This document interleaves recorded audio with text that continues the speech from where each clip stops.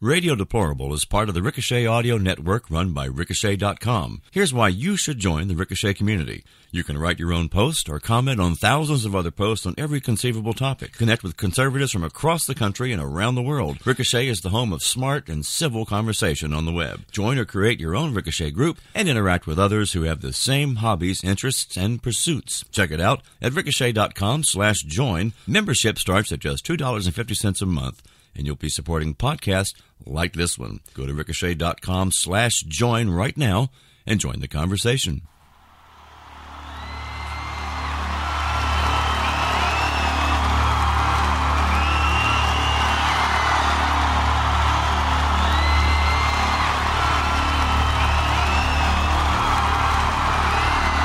Finally, it's Radio Deplorable with Dave Carter, that poet of the highways, that Proust of the Peterbilts, that Hemingway of the highway.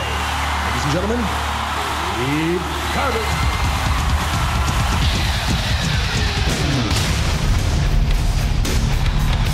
He's the host of one of the best podcasts in the country, an occasional contributor over at Fox News, Fox Business Network. He's been published in the Washington Post, Huffington Post, Money Matters, and has done numerous radio interviews across the country.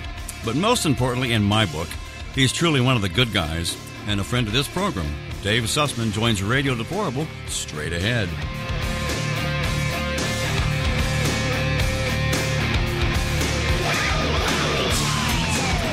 I'm Dave Carter, and for the uninitiated, I'm a retired military veteran with 3 combat tours in the Mideast, a senior military historian, and the author of over 40 volumes of military history. And if that wasn't enough, I'm also a former cross-country truck driver with over 1 million miles, followed across America.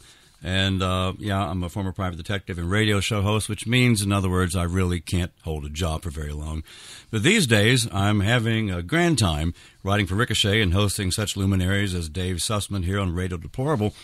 Dave has not only done all the stuff I listed at the outset, he's also the purveyor of Whiskey Politics website and podcast.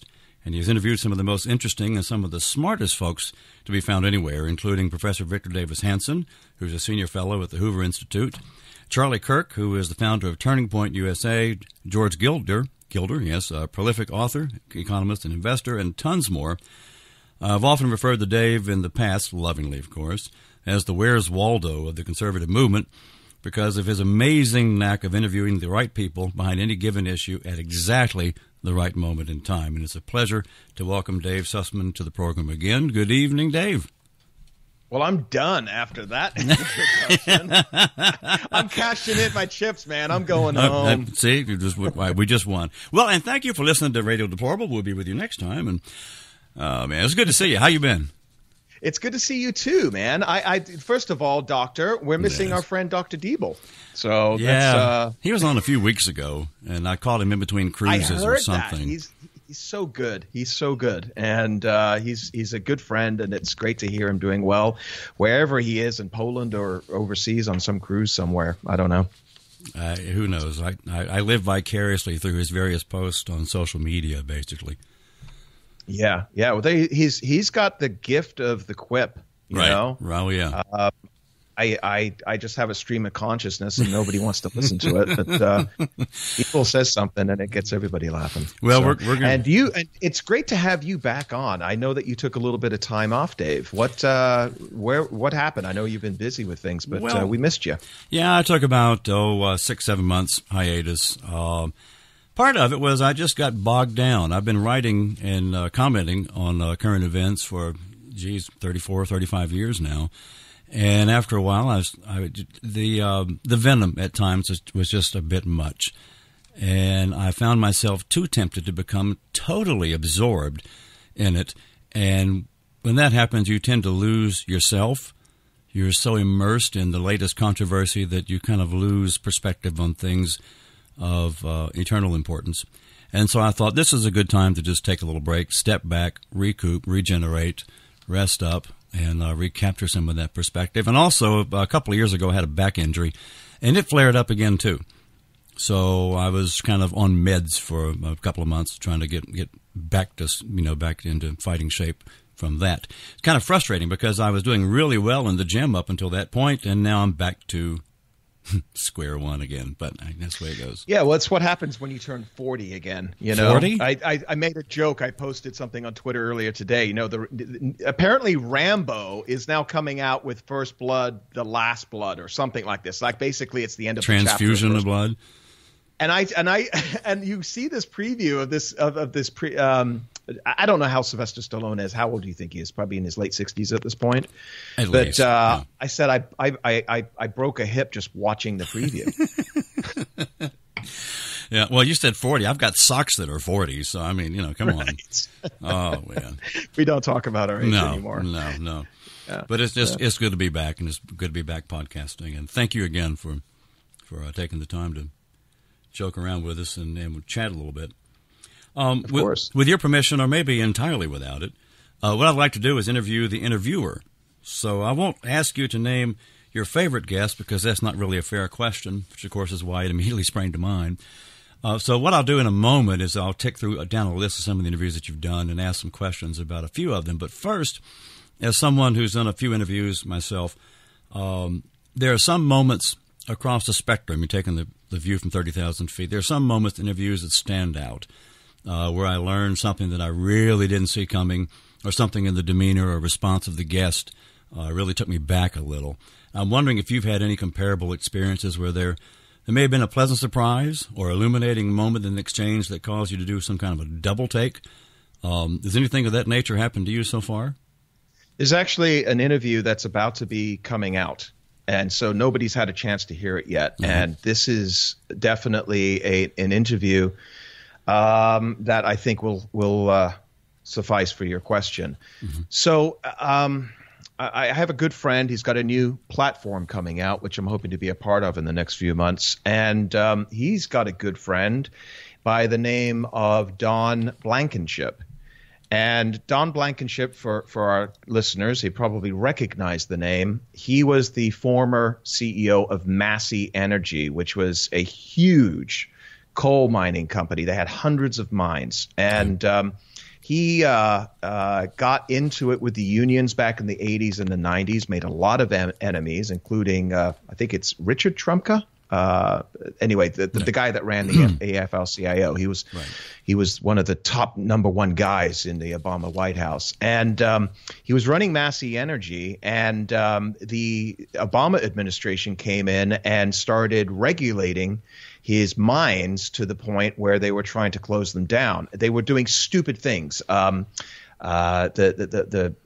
mining safety MSHA, the Mining Safety Hazard Administration or Health Administration, literally stopped them from having airflow in the mines. And the engineers at Massey Energy said to them, hey, you guys can't do this. We're going to end up with explosions. And the day after they implemented one of these MSHA requirements pushed down by the Labor Department under the Obama administration, there was an explosion. 29 miners died.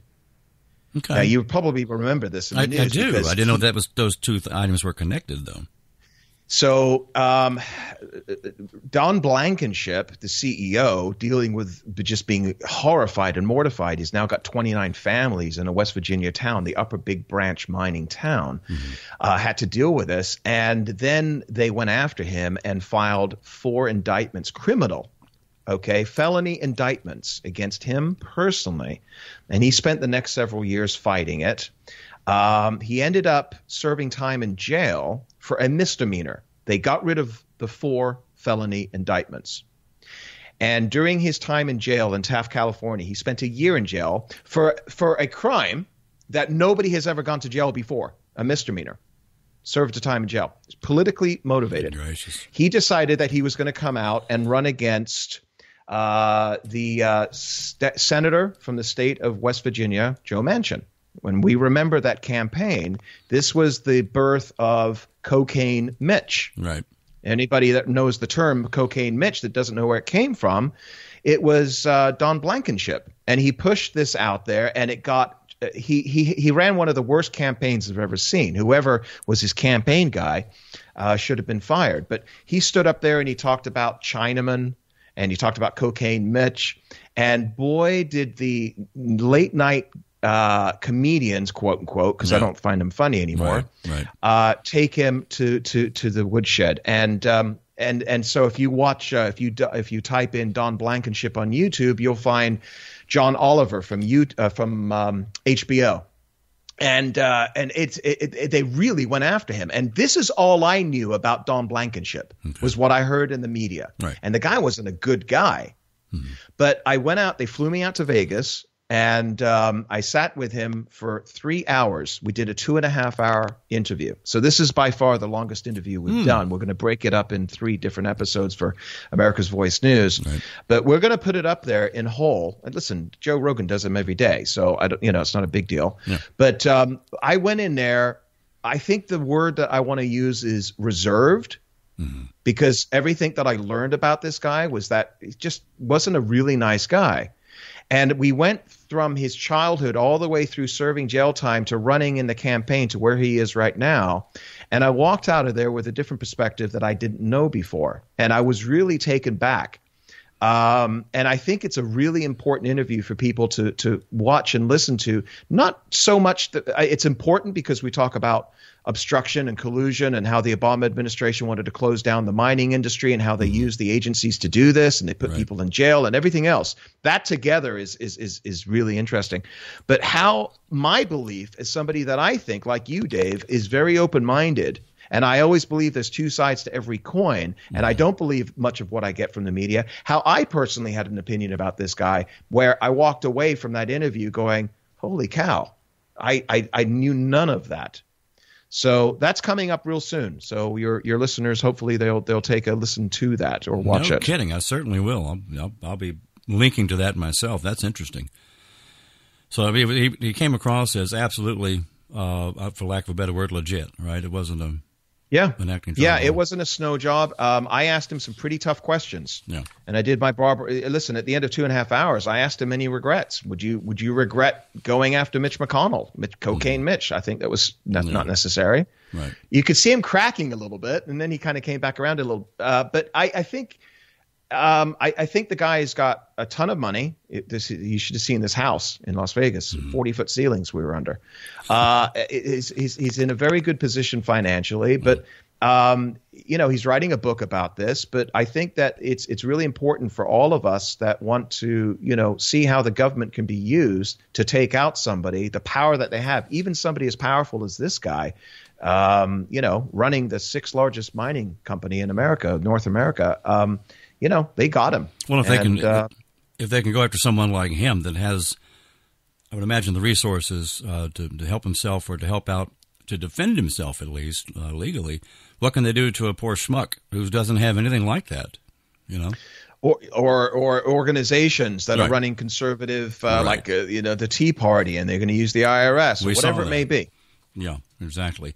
Switch gears for just a moment. There's an interview that you did that really stands out in my mind, and that was just a few months ago when you were a guest in the home of Professor Victor Davis Hanson. Yeah. And he gave us a bit of history of the homestead there and mentioned all the generations of his family who have lived on the property and in the house. And I was struck by the changes that he described that have happened in the surrounding property, where at one time it was a conglomeration, I guess you could say, of all sorts of families, backgrounds, very diverse community there. And now beyond the walls of his property, there's just open land, from what I gathered. It must have been amazing to stand there and take all that in, and as he explained it to you. Yeah, it was. If you watch the video, there's a couple of snippets where we're walking around outside, and unfortunately, he's got a very modest home. But it's walled in. Yeah. So you're standing there watching us in front of a couple of cinder block walls. It's not very interesting. So we try to put in some of the pictures that we got from his almond ranch, which goes on for miles. And this whole area is agricultural corporations now, right? I mean, they basically run by farm agriculture, conglomerates. Mm-hmm. He was telling us that his family has been there for many, many years, and he's passing on the legacy he hopes, and he's got people still working the farms. But there is a multicultural aspect to this area. Right. in the middle of Central California, which for people outside of California, this is the red part of California. This is red state California, and people may be scratching their heads. But I didn't know such a thing existed anymore. You go inland 25, 30 miles away from the coasts, and there's a lot more conservatives than people would think. Unfortunately, the tech titans in Silicon Valley and the Hollywood studios, they carry the power. But red state California is where Victor Davis Hanson lives, and he was very gracious. He showed us the home and what is going on outside and how it's changing. Dramatically changing, and the illegal alien population. Can I say that still? Illegal aliens? I don't undocumented see why not. workers. Jay Leno How called it's them unregistered changing Democrats. as well. And, it's changing the state in California with sanctuary state laws, and it's changing the educational system. And just today, in the last couple of days, I think it was, Gavin Newsom said that he wants to spend, like $100 million. The state assembly wants to spend a couple of $1 billion on providing health care for illegal immigrants. So, okay, that's great. Meanwhile, my $1,200 a month insurance, which has doubled in the past 5-6 years, that still has to be paid to somebody. Right. Yeah. During the course of the interview, I was back to the Victor Davis Hanson interview. I was practically mesmerized by his innate ability to take current events, current situations, and view them through the lens of history. Ancient history at times, too. You guys covered a lot of topics, from the hard left turn that the progressive movement is taking to the resurgence of anti-Semitism on the left. Was there a particular moment or topic that really stood out to you during the interview? I know it's kind of like asking you to choose which priceless diamond in a whole array of them that you liked the most, but was there something that really stood out? So this is just between you and me, right, Dave? Sure, of course. Nobody's listening. Okay. This was on the heels of what was happening between him and the Bulwark. Okay. If you're familiar with the Bulwark publication, it's a nascent publication started up by Bill Kristol, a Never Trumper. Yeah. And there was some serious infighting, or I should say it's public fighting on Twitter that was going back and forth. I remember. And so when we talked about that, my primary question to him, as somebody like myself, who has respected the service and the honor of John McCain. I'm not somebody to badmouth John McCain personally in his service, and I take my hat off to him. But what had happened in the past couple of years before John McCain's passing, and how it led into or the waters being carried by folks like Bill Kristol or Charlie Sykes or other folks, which share your platform, our platform on Ricochet as well. Mm-hmm. I don't have a bad word to say about them personally. I've met Bill Kristol; he's a good family man. But how they have basically taken their energy and focused it inwardly towards the conservative movement and alienating most conservative voters today, who may not, whether or not you like the man himself, Trump, you as a conservative can't help but applaud a lot of the policies. Right. There's no perfection anywhere. And so my question of him, which I thought was fascinating, was what happened? Why is somebody like a Bill Kristol, who was the chief of staff for Dan Quayle and has been an icon as long as I can remember, 30 years, how him and Jennifer Rubin and others like them are focusing the ire towards you and I? And there are so many more fights in the cultural war. There are so many fights in the economic and the international wars of dealing with Iran and North Korea and the things that we should be fighting for. And so I thought he was extremely transparent. You could see that he was angry. We had words off of camera, which weren't on there as well, because again, this was relatively fresh, and you could see that he was really upset by this. Mm-hmm. And he took to his pen and he wrote about it in articles, and and the bottom line is that, and he referred to, you talk about history, he referred in his book, The Case for Trump, to a lot of the movies of the 1950s, like Shane, and he referred to, and you probably saw this if you watched the video, he referred to Donald Trump as a Rodney Dangerfield in Caddyshack. Yeah. The guy that's very not welcome in the country club. Right. Although this guy owns the country club. But does that mean that you you don't stand up and applaud when he does the right thing. And I think that's where the disparity is between a lot of people on his Never Trump, and I think they're relatively small movement today. Right. And folks like us who are just general run-of-the-mill conservatives that just want low taxes, free markets, low regulation, put somebody at the border to stop people running in, and let's figure out how we can decrease the size of government. Mm-hmm. Yeah, that were things that I thought that we had previously been all united on, and it's unfortunate that it almost seems that those things are now denigrated for the sake of taking pot shots at the man that's implementing this stuff, or at least trying to.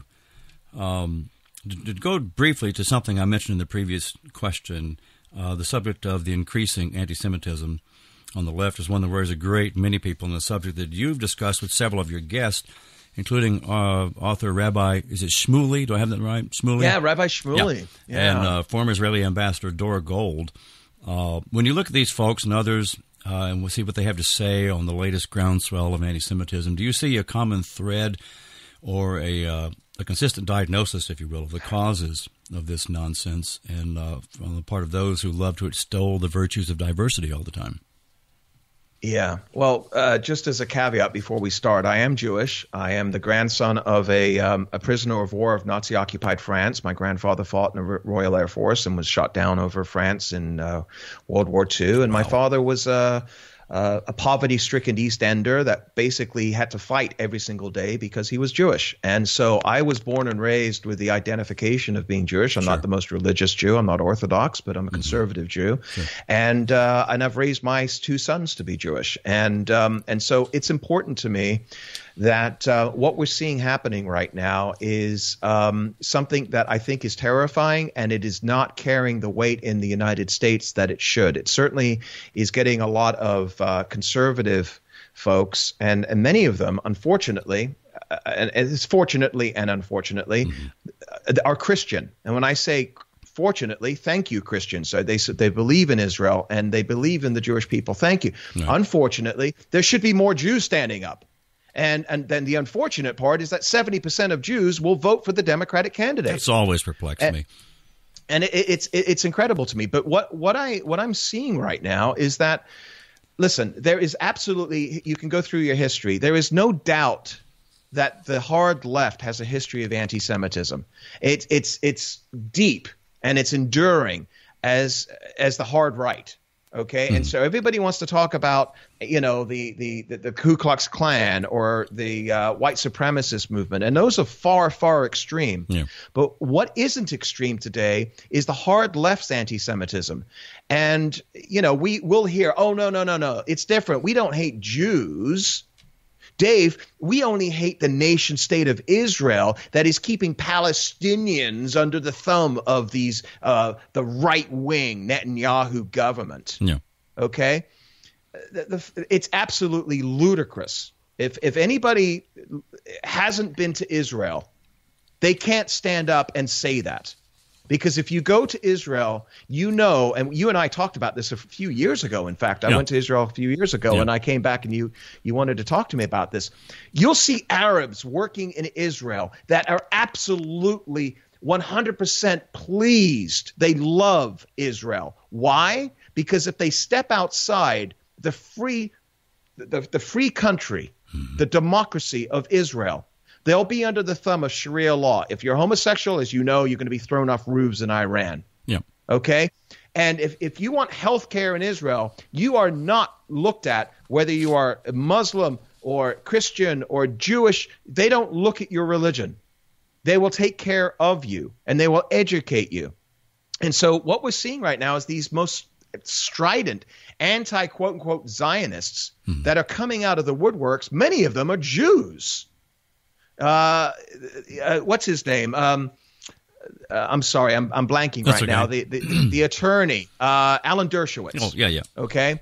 Alan Dershowitz wrote a wonderful article today. It's you can find it on the Gatestone Institute, gatestoneinstitute.org.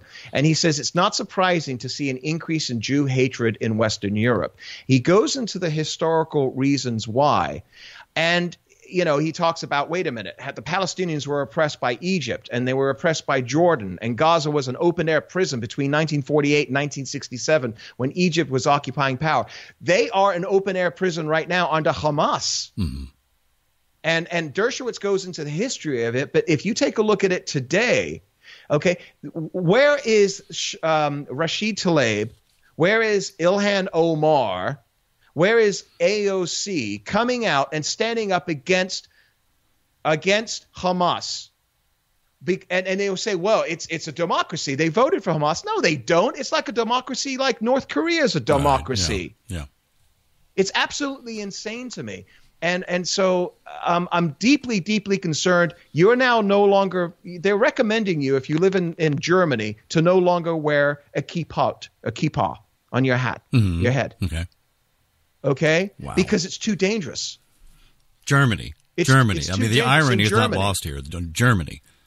In Germany. Yeah. Okay, this is Western Europe. Right. Now, Germany, I've been to Germany.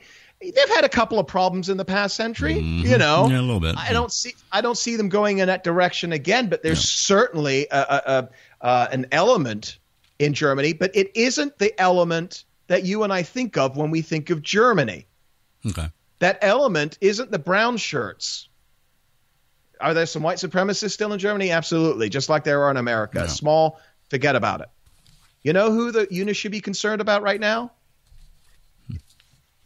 The Islamists, not Muslim, people living and trying to assimilate. Mm-hmm. The Islamists. The militants. And this is due to multiculturalism that has started 20 years ago. And, Merkel has even admitted to it. It's a miserable failure. And it's now causing so many problems where Jews that just want to live their lives like you and I want to live our lives are now being recommended that you can no longer display your religion. This is getting really, really scary. During the course of your interview with Rabbi Shmuley, I believe you guys talked about what he quoted as God is dead in Europe. What was that about? Yeah, that surprised me. So Rabbi Shmuley is considered America's rabbi. He is all over the place. He's a fantastic writer. He's written 31 books. He's all over news. He actually, and he is definitely conservative in his politics, but he's actually friends with Cory Booker. They work together and taught and I think in Cambridge, or was it Oxford? Anyway, one of the two Ivies in England. I think it was Oxford actually. So he said that we talk about Western Europe and the level of anti-Semitism, but a lot of the fact that, going back to my original point, that 70% of American Jews will vote for the Democrat no matter what, even with a Rashid Tlaib and an Ilhan Omar in the midst. Right. And I asked him why, and he says, because 6% of Europe now goes to church or synagogue on a regular basis. That's it. 6. Yeah. Not 60, not 16, 6. 94% of people don't go to church or synagogue on a regular basis. And so the new religion is secularism, which has to be filled in somewhere. A void is filled in like that, and we find it in places like environmentalism or addiction or whatever it may be, okay? But so when a rabbi, a devout rabbi, an Orthodox rabbi, one of the world's leading rabbis, says that God is dead in Western Europe, that should be a wake-up call to everybody. Really, particularly if we have so many people in this country that are trying to follow Europe's lead, for lack of a better word to use that.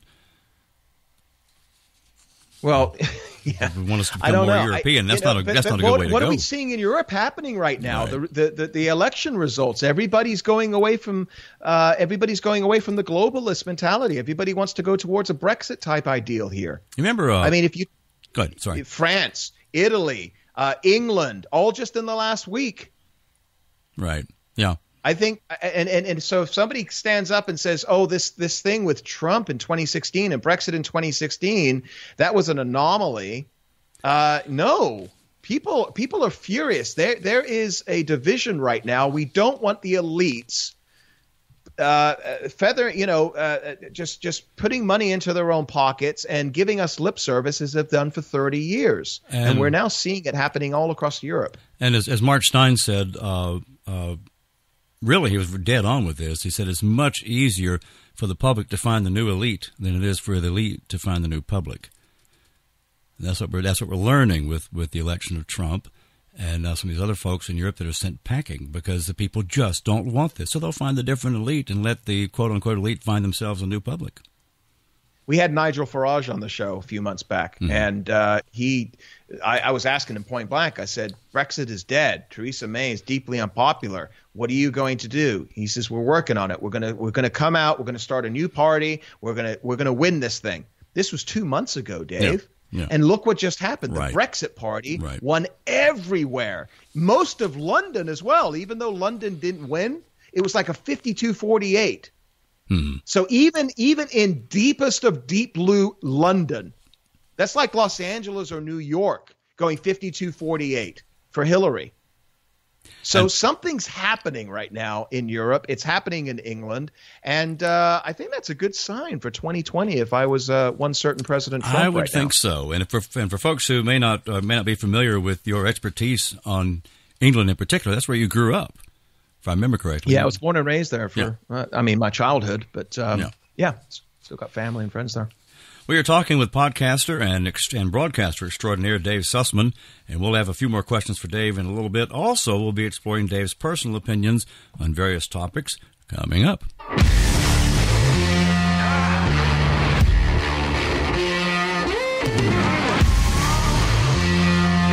Easy listening music.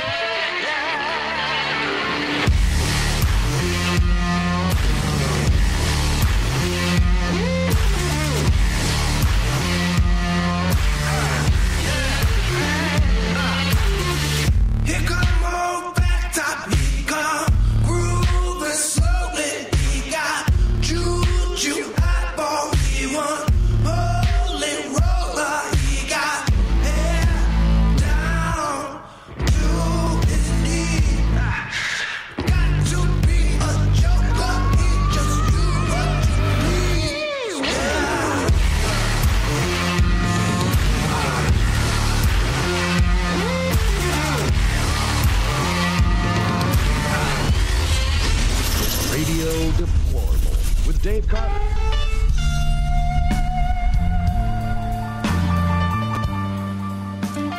The soft hits of the 80s there. All right, let me talk. Anything Lennon McCartney. Let me talk to you about a place where you don't have to worry about whether or not the things you enjoy as a consumer of thoughtful commentary are being filtered through some tedious, mind-numbed autocrat who is stuck on politically correct autocorrect. No, I'll give you a minute while we both try to figure out what I just said. What it all boils down to, boys and girls, is that finding a place where you can enjoy excellent podcasting and superb commentary, well, I'd respectfully suggest that you can do that right here on the Ricochet Audio Network, from former Education Secretary Bill Bennett's podcast to, Whiskey Politics podcast. And there's the Ricochet Flagship podcast with Peter Robinson, Rob Long, and James Lilacs.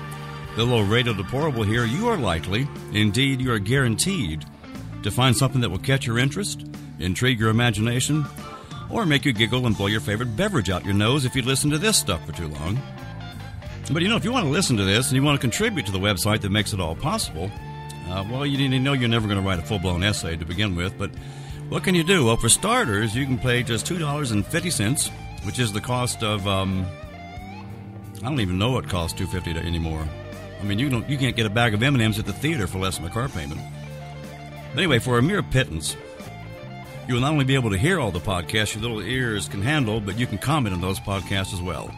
And this is the really cool part. You can read the remarkable essays and columns that our members write over behind the paywall in the member-only area, which is really cool.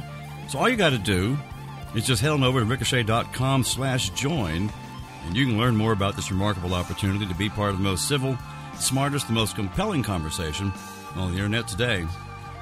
Just go to ricochet.com/join. You be guts to check it out.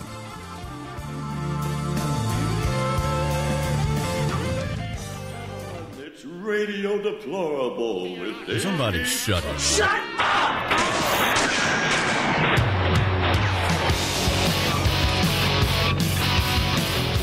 We're having a good time talking with my friend and a superb broadcaster in his own right, Dave Sussman. Dave, before we move to a blitz of questions on various topics, after all that easy listening music, I got a question about your interviews, many of which center on the continuing encroachments of the progressive movement on free speech, national sovereignty with respect to our borders, on education and racial issues, etc. Is there a common sentiment among your guests on the seriousness of the encroachments of the progressive movement in these areas? In other words, we often hear that liberals are entertaining until they attain power, and then the totalitarian claws come out. Do your guests give the impression that we on the right are fighting a losing cause with respect to those ideas? If we're about to watch liberty itself be suffocated, or is it still winnable? I think it depends upon the day and the week. There is absolutely no doubt that the leftists march through the institutions that have been essentially taking over our media and our academia and our corporations for the past 70 years is now really starting to hit a fever pitch. We're seeing it in every aspect of every part of our lives now. And it's deeply concerning because the way that our media is now so split up, we all go into our little echo chambers. Mm-hmm. But for folks, right of center folks, those echo chambers are few and far between nowadays. We have great sites like Ricochet. Right. Some people will point to Fox News, although I think that's definitely going a lot more left than people are comfortable with. Mm-hmm. We can talk about the kids, Lachlan Murdoch and his wife is pushing that direction. Yeah. But the question is, it comes down to culture. The oft repeated quote from Andrew Breitbart, right? Culture is downstream. Right. Politics is downstream from culture. Are they winning the cultural war? And when you take a look at where most people get their sources of news and information today, I would say, yeah, we are deeply, deeply behind the eight ball. If you watch the late night quote unquote comedians, and I say quote unquote because I don't find them nothing funny there anymore.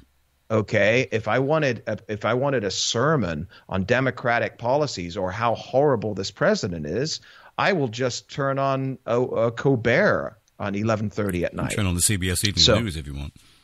Yeah, and even the news, right. Even the news today, the top 2 or 3 stories are exactly the same, no matter which channel you go to, and they're all using exactly the same languaging. There are countless examples of a news cycle where they all say exactly the same thing. Yeah. The throwaway tagline is almost identical. And the reason is because a lot of them get their talking points from each other, from leftists on social media, the blue checkmark journalists that create and bubble up the news of the day. I guest host for Real Side Radio. It's a 3-hour nightly radio show, and we're going to have you on soon. I look forward to it. And one of the things that we talked about, a recent situation that occurred was that we had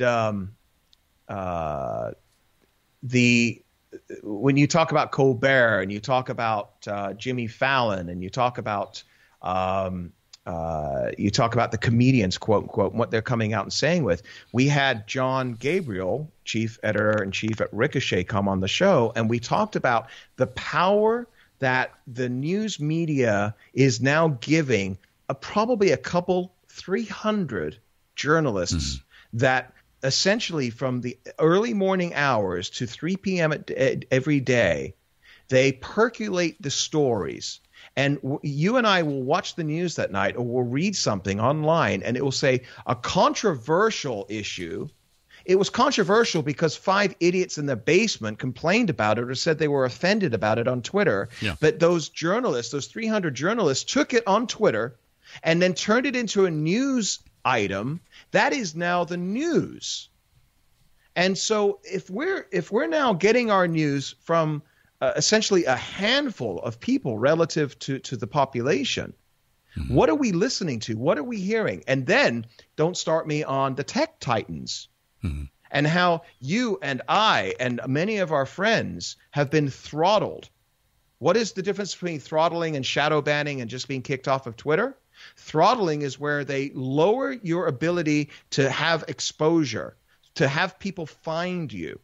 We had a lady by the name of Mindy Robinson. She's an actress. She's a phenomenal lady. She's actually coming out in a movie called Roe v. Wade this summer. And she's got millions and millions of folks following her on Facebook and Twitter. And she does these analytics that show you how many views you get. And from one day to the next, she went from about 6-7 million views down to 30,000, 40,000, 50,000. Golly. How does that happen?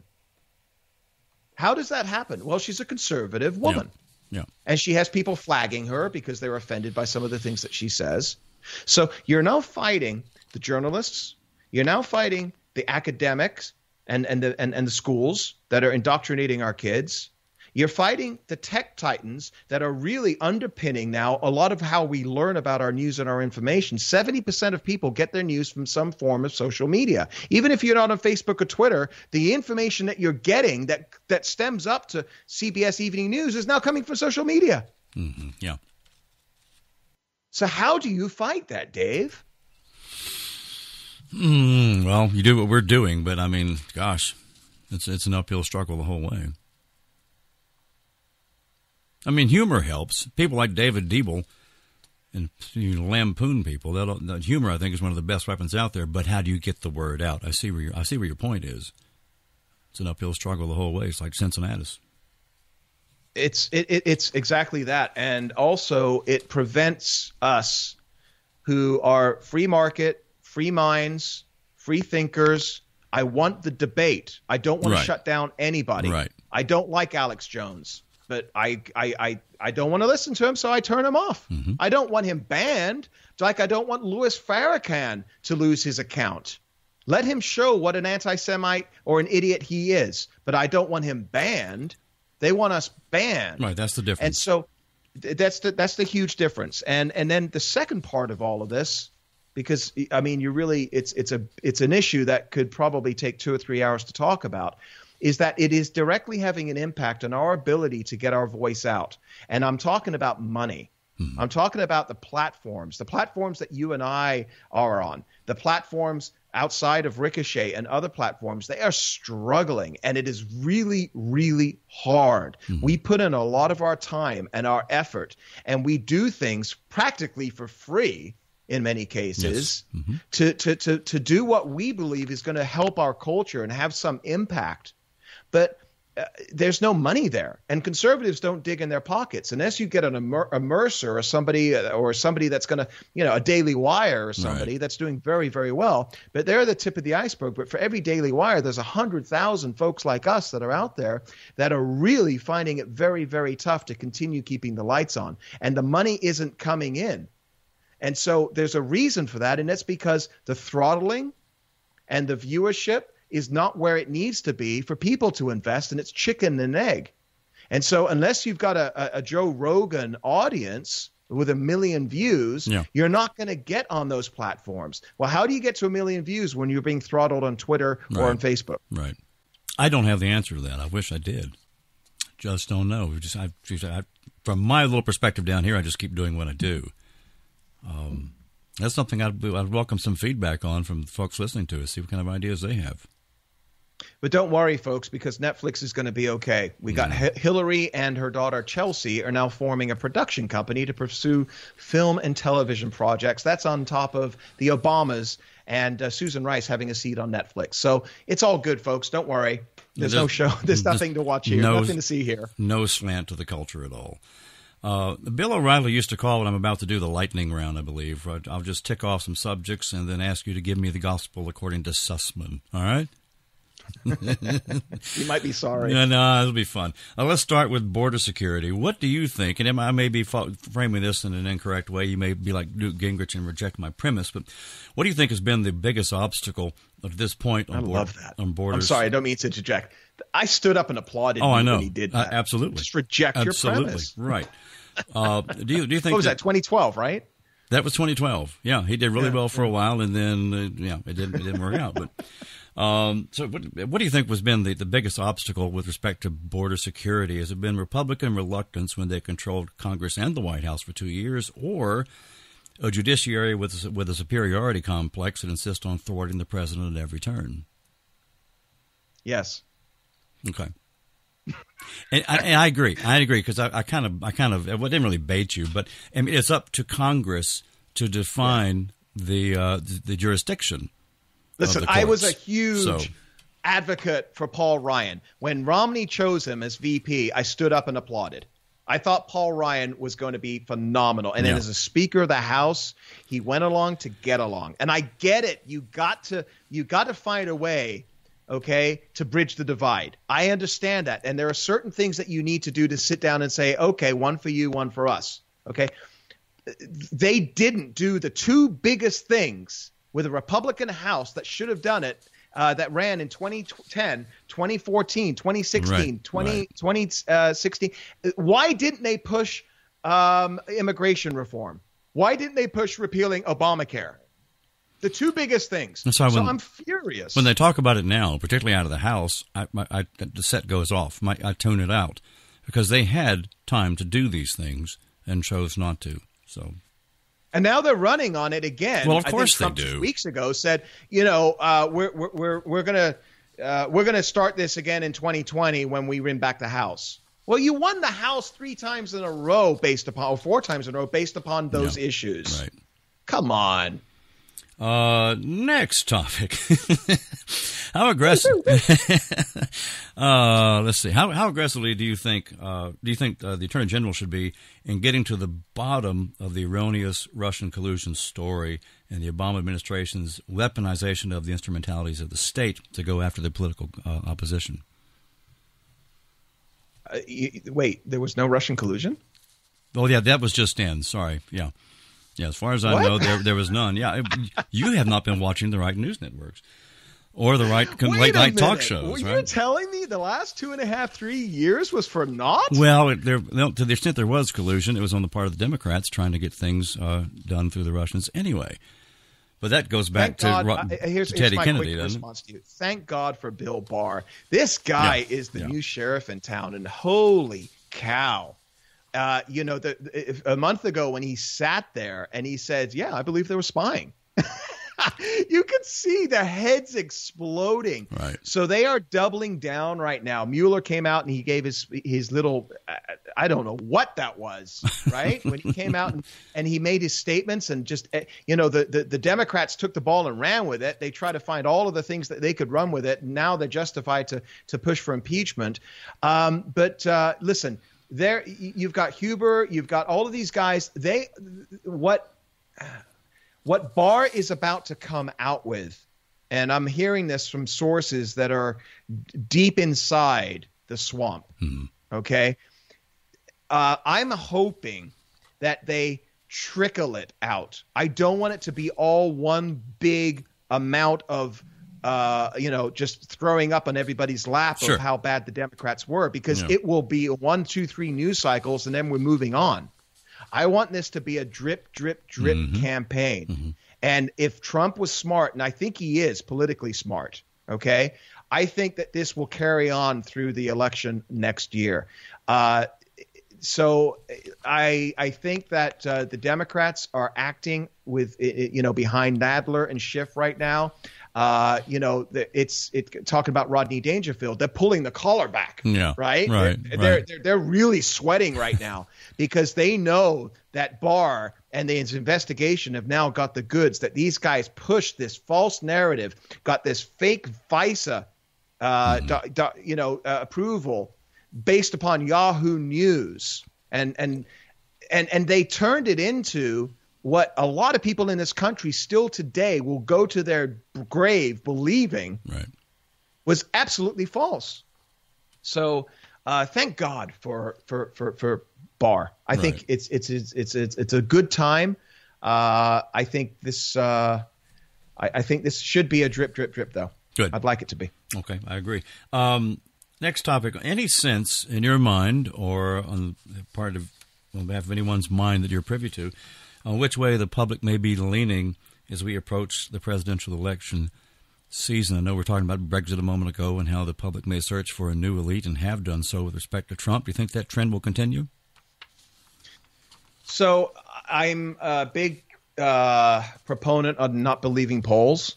Mm-hmm. I think 2016 is proof enough. I think, and it isn't just U.S. polls. I think it's polls everywhere. We just saw shocks across the world: Australia, England, France. And the reason is because technology's changed, as we all know. I don't pick up the phone. You probably don't pick up the phone unless I know who it is now. Yeah. Any identified numbers go into the so. But here's a really interesting thing, and I mentioned this to you just as we started up here.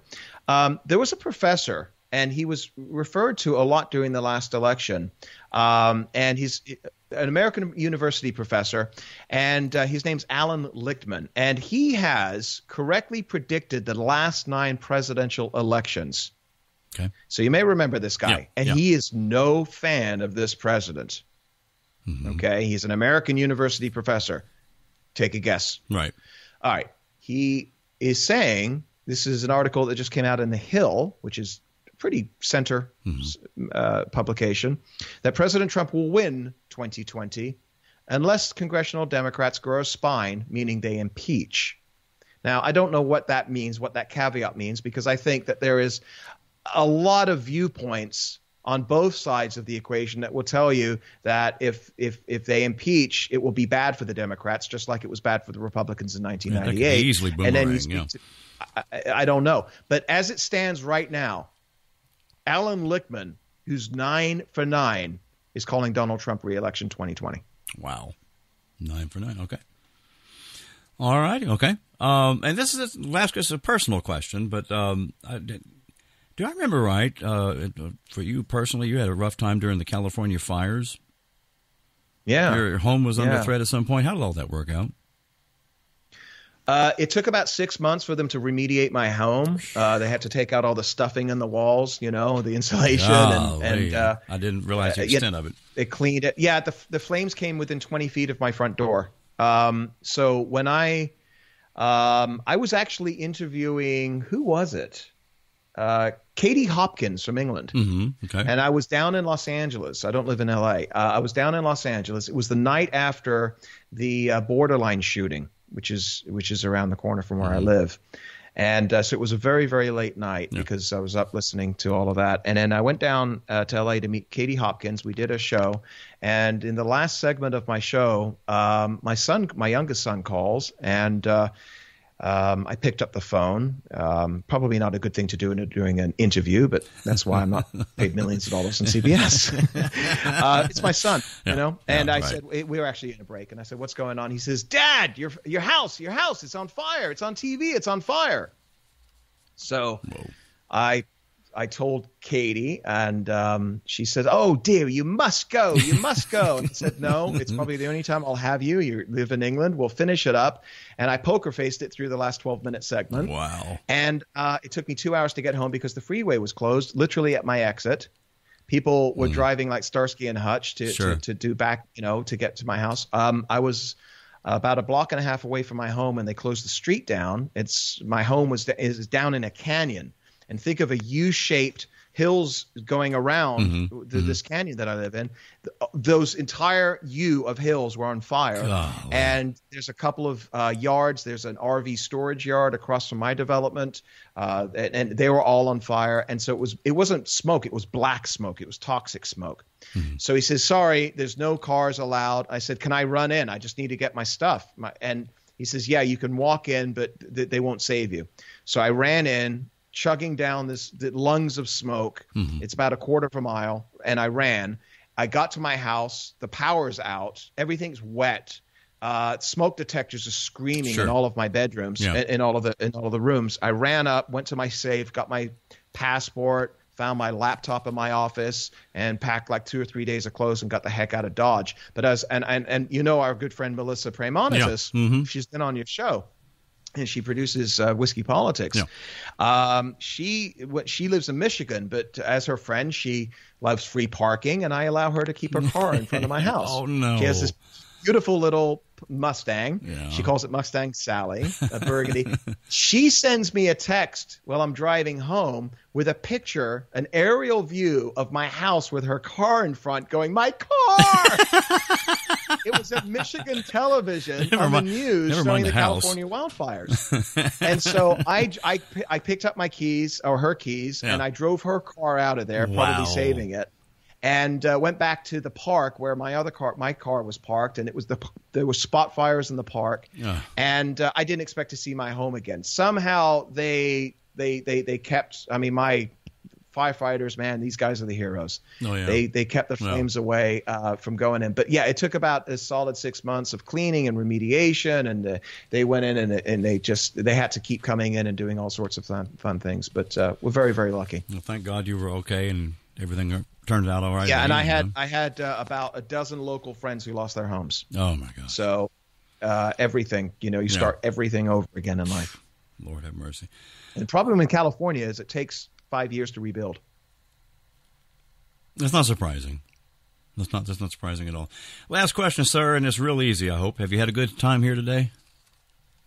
I'm having a great time. This is awesome. You're just we need more Dave Carter. On behalf of Ricochet, find a way, even if you can do like 2 a.m. interviews with Diebel, who's in Greenland or somewhere. It's great, and we love for you to do more, and you are a voice that is sorely needed for the center right of those who like listening to good podcasts. So thank you for what you do, Dave. I really appreciate that. I'll have the check on the way, as we talked about earlier. So it'll all work. Well, I've had a blast. It's always a treat and honor to have you here. So thank you very much. Also, I was going to ask where people can find you, but I know they'll be able to find you in Las Vegas, July 17th through the 20th. Is that correct? At Freedom Fest? Yeah, Freedom Fest. That's one of the conventions that we like to do. And that is one of my favorites. Everybody knows CPAC. But Freedom Fest is really different because it's more libertarian leaning. Yeah. And you actually have some left of center folks that are there, but it's one of my favorites. It's got amazing speakers. Speaking of Alan Dershowitz, he's going to be there. You got Candace Owens. You have fun individuals like what's his name? Kevin O'Leary from Shark Tank, or Ken Gillette from Penn and Teller. Yeah, Candace Owens is going to be there. Yeah, so it's gonna be great. And you've got fun folks that everybody Ricochet loves, like Kevin Williamson or Rich Lowry, and so I'll be speaking. It's an honor for me to be there again and speak. I'll also be working with America's Voice News, and I'll be doing production for them and interviewing a lot of folks for their television show, where we have a show every week as well. That's going to be July 17th through the 20th in Las Vegas at Paris Resort, I believe. So it's freedomfest.com if you want to learn more about it. Check it out. And if you can find your way to make it out there, I'd love to sit down and have a glass of something with you. Sell some watches while I'm there, maybe. So where else can folks find you on the web? Our new platform we got coming out in a week. It's called Maven.io, Maven.io. It's not a political site. It is everything site. You can find stuff on sports, on news, on politics, left and right. And we are growing our platform on there. America's Voice News is a television channel that you can find on Roku, on Apple TV, on all of the platforms like us cord cutters. That's what we use to watch television now. Mm-hmm. So download America's Voice News, and you'll find my show every night at 6 p.m. East Coast time on America's Voice News. And, of course, with you at the good folks at Ricochet.com. Excellent. Oh, by the way, find Whiskey Politics on YouTube. Hit the subscribe button. The subscribe button on YouTube. Fight the throttling. And Facebook and Twitter. You will not be disappointed. It's excellent programming. And if you want to find little old me, well, you can. Well, you're here, but you can also go to ricochet.com. You can right here on Radio Deplorable as well, and on the main feed where I post occasional columns, and of course my own little site, DaveCarterOnline.com. You'll find a collection of essays, podcasts, and even some. Stream of something or other musings I do on a page over there called the Inkwell. So check that out. And as always, Dave, thank you very much, sir. Dave, thanks for having me on. We will be having you on soon. I need to arrange that with you for the radio show as well. Good. And love to get your feedback on things because you, sir, are a radio maven yourself. Okay, that's 2 checks. Thank you so much. They're both on the way. And with thanks to my guest. Take them out to my ex-wife, please. Cut out the middleman. As someone who just finished that little deal myself, okay. Anyway, moving right along with special thanks to my guest, Dave Sussman, and very special thanks to you, the listener. Lord help me. I'm Dave Carter for Radio Deplorable on Ricochet.com. Well, I know you'd say I'm stupid. It just wouldn't be